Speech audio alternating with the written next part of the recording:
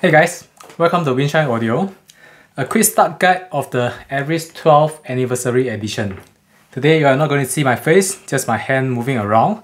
When you first receive this unit, please do not rush to power it up. There are these two stickers at the back. This sticker covers the IEC power socket, where you may peel it off before plugging in the power cord. The reason why we have this sticker is that the unit comes with a power switch at the bottom, where you may switch it to 120 for the US or 240 for Europe, UK or Singapore like me. So this power switch changes the input voltage of the Xlr 12 and please switch it to the correct voltage before plugging in the power cord. So once the switch is confirmed to your AC mains voltage, you may peel this guy off and plug in the power cord. And let me do this gently. Yeah, it's coming out. Right. So this is where the power cord will connect it to. And there's this sticker here for the I2S HDMI connector. I2S has no industrial standard, and most of the manufacturers use HDMI connector because of the superior quality of the HDMI connector and this cable. But please do not connect this HDMI connector to Blu-ray player HDMI output or computer HDMI output. This is not a typical HDMI multimedia interface. It is a purpose-built I2S HDMI over HDMI. So if you do not use HDMI, you may leave this sticker stick to cover the HDMI connector, or if you use HDMI, where I'm going to demonstrate later, where I'll be peeling off this sticker right away. At the back of the unit, we have USB input, optical input, and coaxial input. So depending on your source, you may connect this USB cable to a computer or streamer, coaxial cable to your transport, or CD player or streamer, optical cable from your transport or a streamer to the Xlr 2. There are Rca and Xlr output. The output are shared. It is not recommended to connect both output at the same time. Connecting Rca and Xlr output at the same time may have an adverse effect on the sound quality. We recommend to use the Xlr output. It is a true balance deck. Using Xlr output, you will have better sound quality, but if your downstream equipment is single-ended, you may use the Rca output. It will work just fine. On the front panel, I'm going to power up this guy to show you the front panel LED. And what I have here is a power cord, a basic one that comes with the Xlr 12, XLR cable connected to my preamp, and USB cable connected to my MacBook Pro. So I'm going to use the USB input for now. Once the power cord is plugged in, turn on the power switch at the back, and you'll be able to see a very tiny red colored LED light up here. Let me see. Yeah, it is light up. So this tells us that the unit is power on, the unit is in standby, the standby red LED turn on. Hit on the standby button once, you should see the last selected input light up where it is a USB input, and the sampling rate LED should display the sampling rate that it is receiving from the computer, which is 44.1. Let me have a pointer, which is, I think, it's hard to see the sampling rate on my angle here, but let me just quickly run through the input selection. USB input, where once you hit on the USB input, the USB LED turn on. Coaxial input, just in case you want to use coaxial input, the coaxial LED turn on. Optical input, I2S input. So these are the input selection of the Xlr 12. So there are 4 input: USB, coaxial, optical, and I2S. Okay, there are a couple more buttons here where it allows you to change some of the configuration mode of the Xlr 12. The obvious one will be the NOS and OS button. By toggling this button, you will see the NOS LED turn on and off. When the LED is on, the deck is configured in NOS mode, non-oversampling mode. The signal that is feeding to the deck will not be upsampled, will not be processed. It will be sent right away to the R2R circuitry. So it is a true NOS deck. When it is in OS mode, the NOS LED turn off. In OS mode, there are two filters. One is sharp filter, the other one is slow filter. It can be configured by hitting the mute button once and toggle the optical button. So as you toggle the optical button, you'll see the NOS LED turn on and off, along with some other LED turn on, which I can tell here is the USB LED as well as the coaxial LED and the optical LED. When the NOS LED is on, as you toggle the optical button in filter configuration mode, it is in slow filter. When the NOS LED is off, it is in sharp filter. So you may change the filter of oversampling mode to suit your needs or suit your taste. I'll leave it at slow filter. Right, this is the filter configuration. The last configuration we are going to go through will be the I2S, where I'll be doing it later with an Iris DDC. Right, let me just select USB input, and it is connected to my MacBook Pro, and play some music.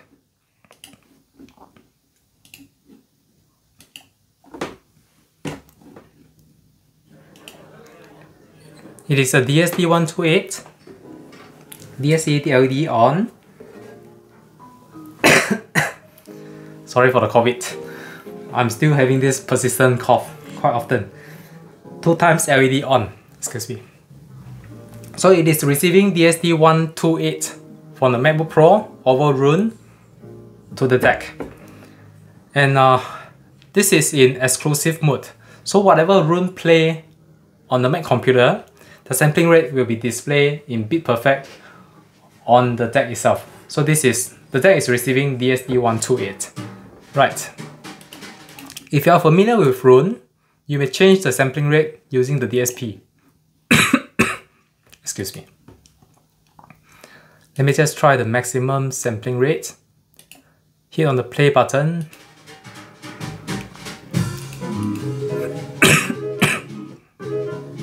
I'm so sorry.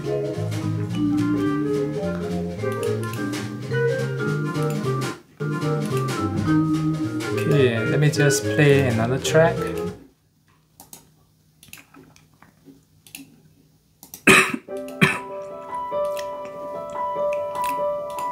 Okay, it is upsampled to 705.6. The DSD LED off. It tells us that it is playing PCM. And 705.6 will get 8 times and 2 times LED turn on. So 44.1 multiplied by 2 multiplied by 8 is 705.6.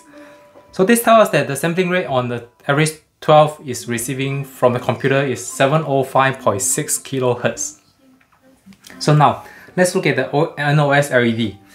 NOS is off right now, so the deck is doing oversampling to the signal. If you want to use NOS, just toggle this button. When the NOS LED is on, it is in non-oversampling mode, where the signal that is feeding to Aries 12 will not be altered, and it will be processed and for the R2R circuitry right away. Right. The interesting thing about Aries 12 is the I2S input. I'm going to show you how to connect the I2S input to an Iris DDC. So this is the Iris DDC. What I'm going to do is turn off the Aries 12, unplug the cable, and locate my HDMI cable. It was not on my desk yet. Right, at the back of the unit, you'll see I2S output and I2S input. And all you need is an I2S cable. Sorry for the cable, sorry for the mess. And this is the I2S cable. So there's no I2S cable per se on the market. This is the HDMI cable from a well-known cable manufacturer, but it is very low cost. So we always use simple cable for testing. Connect the I2S cable from Iris to the Aries 12. Here we are, simple connection. And flip it to the back. I'm gonna connect power cord for the Iris, power cord for the Aries 12. And the USB cable has to be connected to Iris DDC,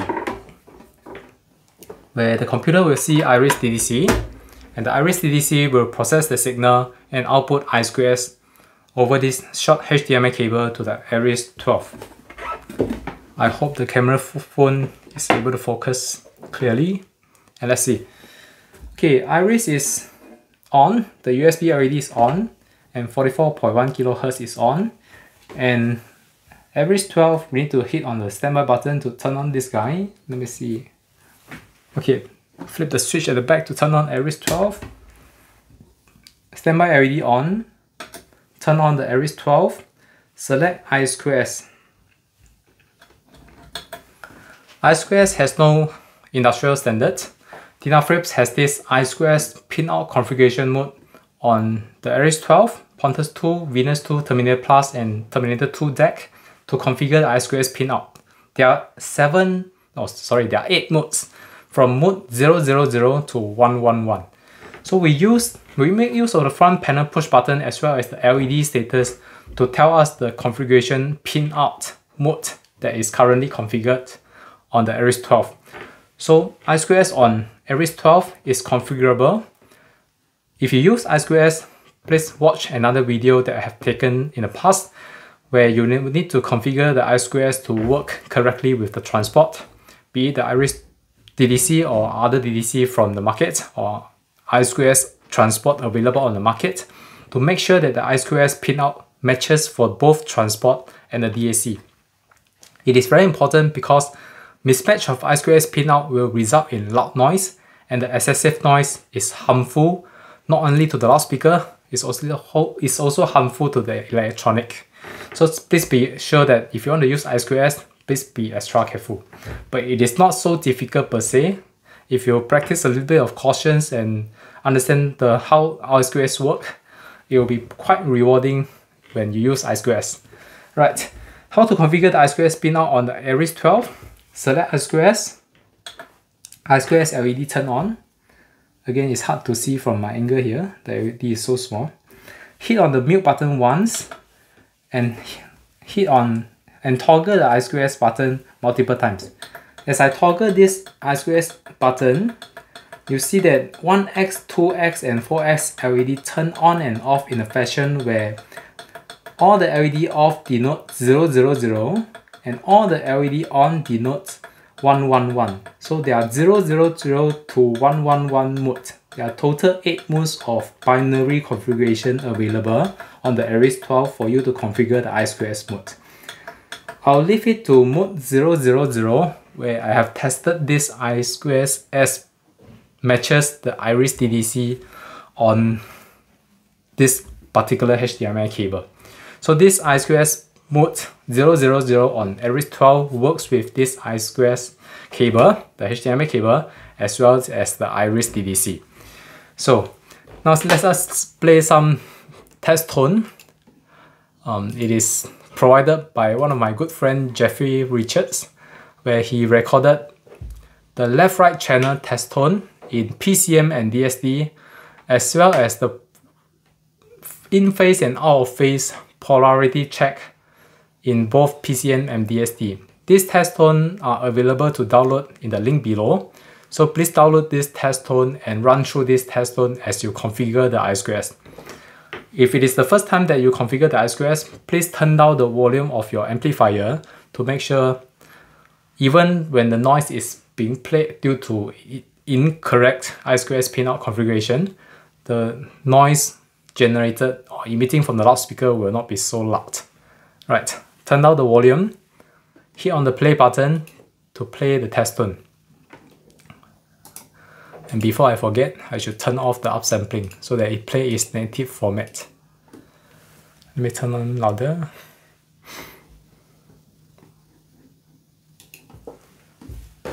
Sorry, I forget the XLR cable. Right, please remember to connect the XLR cable outputs to the preamp or to the amplifier so that we can hear the Iris 12 in action. Right, turn down the volume again, hit on the play button. This is the right channel. Right channel play correctly in PCM. Next one will be DSD. DSD LED turn on. DSD LED turned on. This is the right Now we channel. notice the right channel is played incorrectly for DSD. This is the left channel. I'll go through that later. This is Left the channel right for channel. PCM play correctly. And I will know that left channel for DSD will This is play the left on the right channel. loudspeaker. This is Okay, the I'll left pause here. channel. DSD I2S pinout and PCM I2S pinout are two completely different things. So Aries 12 comes with this feature to swap the I2S pinout for DSD channel. So how do we do this? In I2S mode, hit on the mute button once, toggle the coaxial button. I do not know whether this is the better way, right? Toggle the coaxial button, you'll notice that the OPT LED turn on and off. So this changes the DSD left and right channel for I2S. And this configuration will not affect the PCM I2S left right channel. It only applies for DSD I2S left right channel. So I'll leave it at off and it should be the correct mode as I have tried it earlier. I'll play the playlist again. Right channel DSD, This is sorry, the right channel channel. PCM, play correctly on This the right. is the right channel. This is the Right channel DSD, play on the right. This is the right Loudspeaker correctly. And the next track will be left PCM. This is the left channel. Left PCM, play correctly on the This left is the loudspeaker. left channel. And the next one will be left DSD. This is the left channel. Left DSD, play correctly on the left loudspeaker. And then next track will be the in phase and out of phase for PCM. My voice is in phase. In phase, My For voice is PCM. in phase. My voice is out of and this phase. is out of phase. My voice is out of phase. And the next test tone will be the in phase and out of phase for DSD. My voice is in DSD phase. LED on, My DSD voice LED is on, In phase. in phase and out of phase play My correctly. voice is out of phase. So after going through the test tone, you will know that the left-right channel in phase and out of phase play correctly for both PCM and DSD. And at this point in time, you're pretty sure that the I2S is configured correctly and you may start playing your favorite playlist at your normal listening volume in peace of mind. Right, I think that's about it. A short video for you. I think it takes some time. And I hope you enjoy this video and I'll see you next time. Bye bye.